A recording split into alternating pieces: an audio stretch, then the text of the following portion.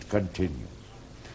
25 examples he gives in 27 verses, apart from what he has said of the world, of the mythological things in the worldly things, in order to drive home to the student that he is the noblest and the precious thing in all things.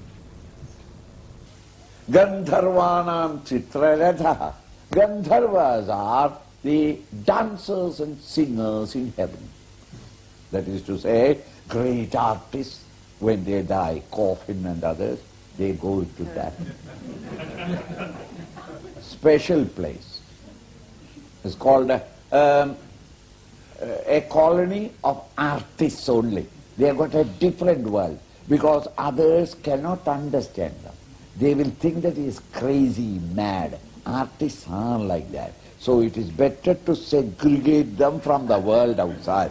So other angels are not to be molested by these artists, and therefore they are being given a special place. That area and that people are called Gandharva Nagara, Gandharvas.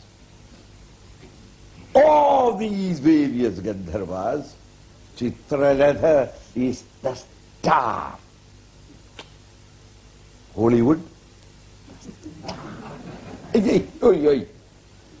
So then, just as here in the world we call it as Hollywood, there it is a holy place called Gandharva Nagara.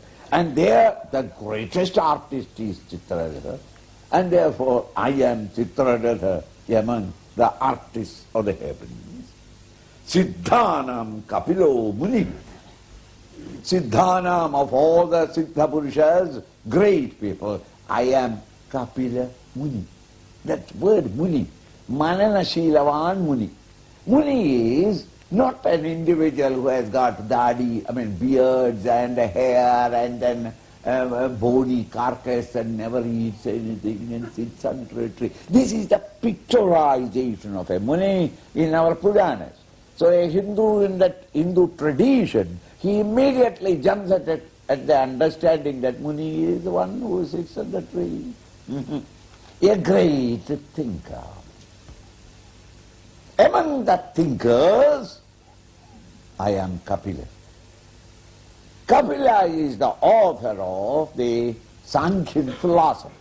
Of the 6 schools of philosophy in Hinduism, Sankhya philosophy, the most logical, highly intellectual, and there is a method of analysis by which they come to the conclusion.